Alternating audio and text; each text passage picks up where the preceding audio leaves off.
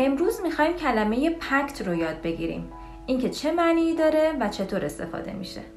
A pact is an agreement often between two countries or two companies. توافقی هست که اغلب بین دو تا کشور یا دو تا شرکته. پس معنیش چی میتونه باشه؟ عهد، پیمان، معاهده. اینجا گفته که اغلب بین شرکت‌ها و کشورها، اما افراد هم که میخوان بین خودشون عهد و پیمان ببندن هم از پکت استفاده میکنن. حالا توی مثال ها میبینیم.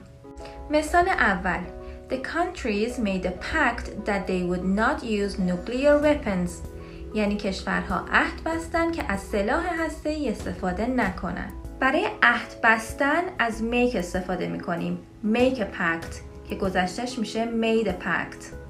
مثال بعدی: The friends made a pact that they would keep the secret. دوستان با هم عهد بستن که راز رو حفظ کنند. حالا بگید من باهات عهد میبندم. I'll make a pact with you. I'll make a pact with you. I'll make a pact with you. I'll make a pact with you. That's our pact. این عهد و پیمان ماست. این قرار ماست. That's our pact. That's our pact.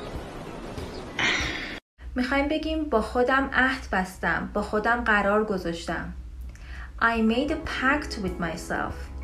I made a pact with myself. I made a pact with myself. I made a pact with myself. We had a pact. ما توافق کرده بودیم. ما پیمان بسته بودیم. We had a pact! We had a pact! حالا عهد شکستن میشه break the pact. Break the pact. به این مثال دقت کنین. Are you asking permission to break the pact?